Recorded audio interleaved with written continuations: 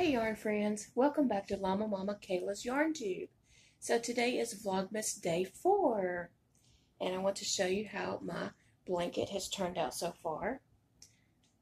I added the green in on the purple and it's beautiful and it almost reached around right here. But it has turned out just so beautiful.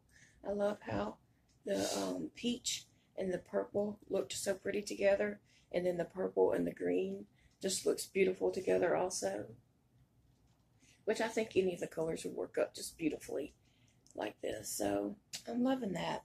And so in case you're just tuning in and you don't know what's going on with this little scrappy rectangle blanket, Terri at Yarnjoy podcast and I are doing a swap for the month of December.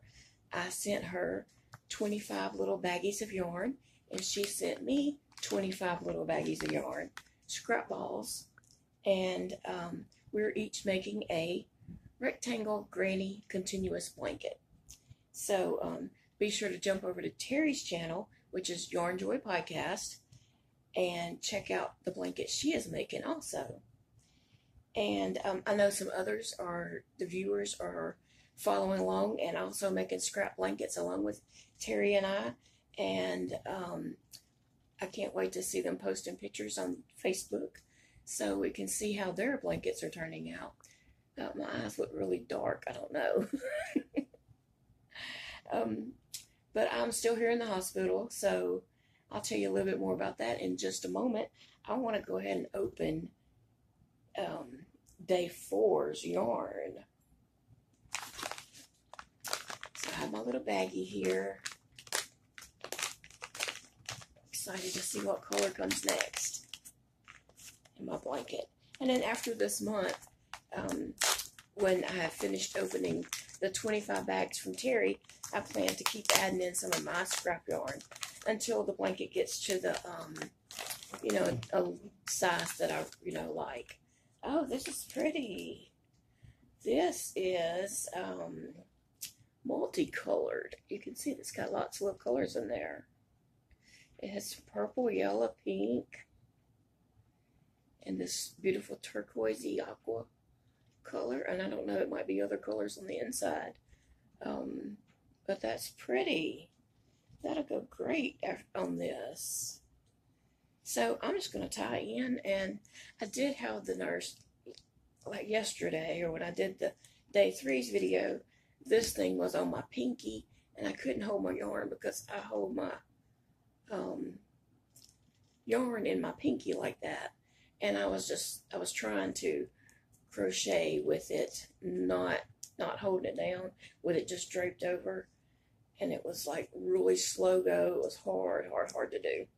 And so so I'm gonna lower you a little bit. And so I got the nurse last night. I was getting aggravated because I couldn't crochet, and I don't have anything else to do, so I want to be able to crochet. So I asked her to change it from my pinky to this because I knew I'd be able to hold my crochet hook with that.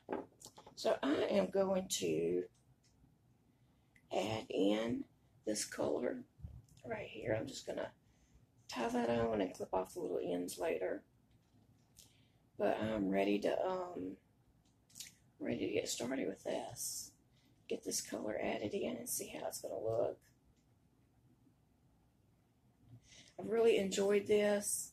I appreciate Terri doing the yarn swap with me. I didn't anticipate ending up in the hospital. But to tell you a little bit more about what's going on with me, I have had ongoing esophagus issues for a little while now. And I've, like 2 years ago, I had my esophagus stretched. It's been a little over 2 years now, but anyway, roughly 2 years ago. And then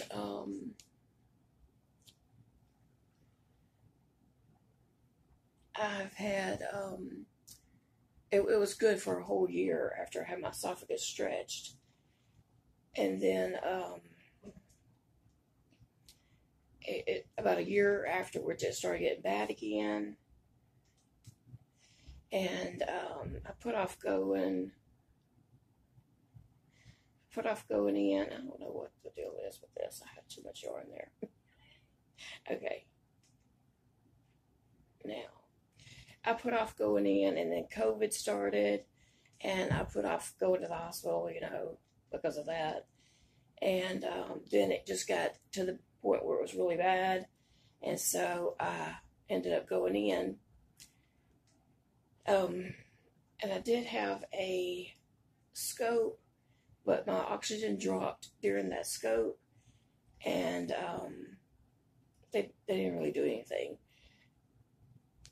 And then they didn't want to do another scope because they said I was high risk. And so I've been seeing ongoing about my esophagus. Just about a week ago, I had an appointment with the surgeon, and he set me up with an appointment in Shreveport, which is about 2.5 hours away from us. So I was going over there. I have an appointment over there with a surgeon on with a GI doctor on the 18th or 16th, to have a test done on my esophagus to see how much it contracts when I'm trying to swallow. And so I have that test coming up on the 16th. Well, in the meantime, and waiting on that test, my esophagus just decided that it was not going to work, that nothing was going to go through. And I was trying to eat, and it would go down, and it hurts like all down in my chest area. It's very, very painful. And when I was trying to eat or drink would go to that point, and then I would throw it up.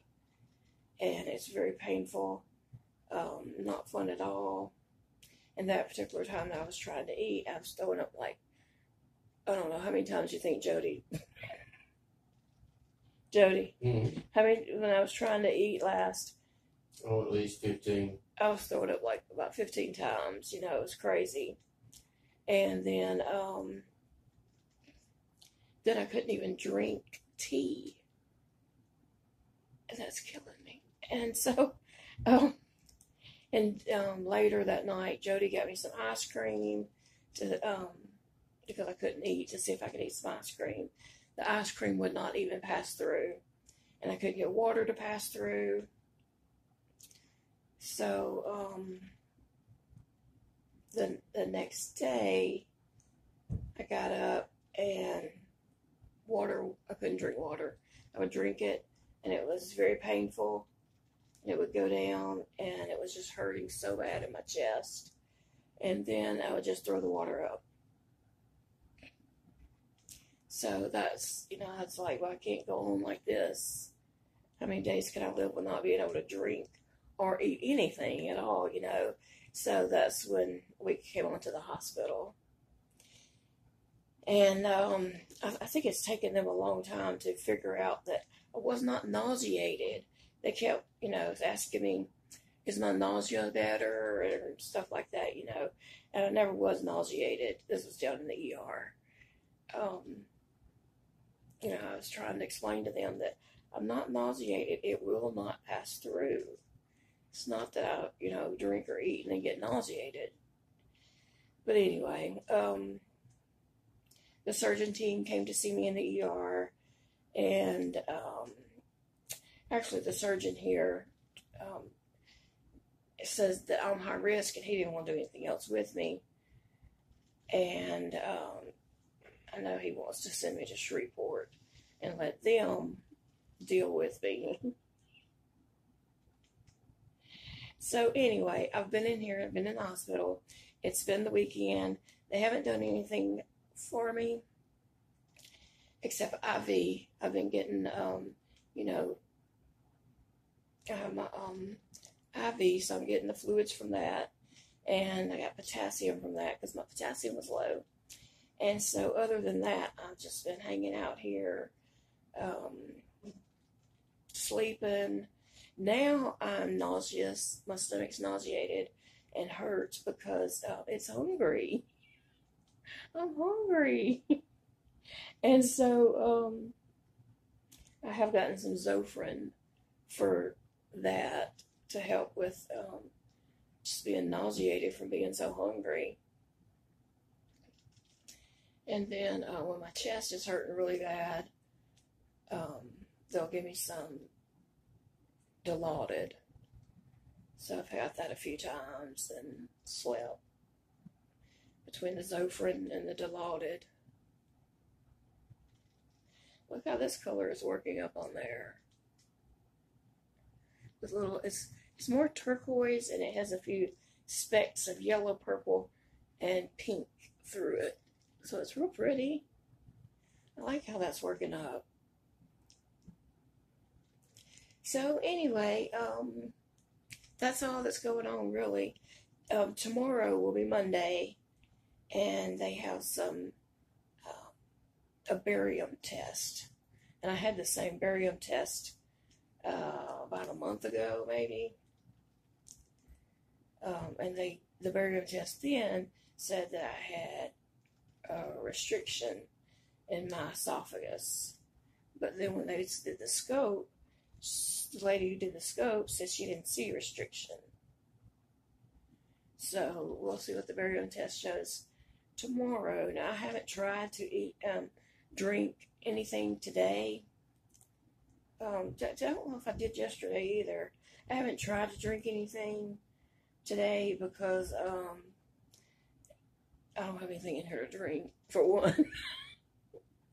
And two, I'm not anxious to try anything because it's so painful. So I don't know. I'm really hoping that will open up and I'll be able to drink. But on the other hand, I'm scared to even try it too because it is very, very painful.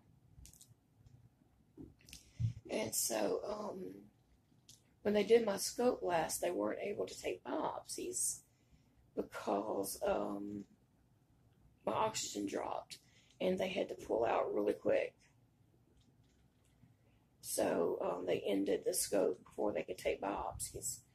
So I'm hoping that if they go back in to do a scope or whatever, whether it be here or in Shreveport, which I'm kind of thinking they'll probably end up sending me to Shreveport, and if I need a procedure done or anything, hoping they will take biopsies and give me a peace of mind of that.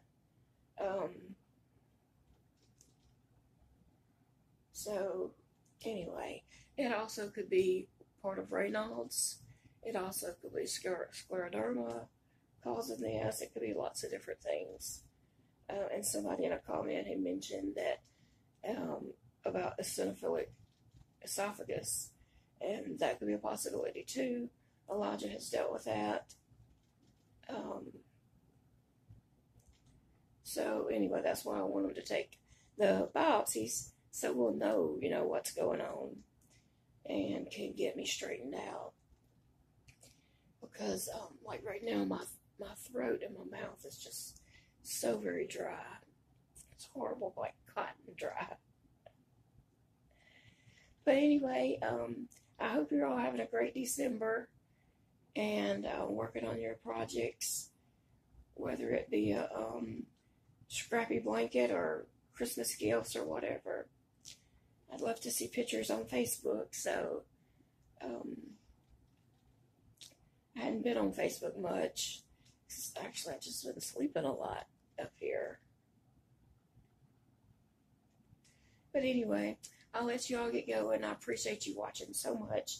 And tomorrow, for day 5, come back and see the next color that I add in. Thanks for watching, guys. Bye.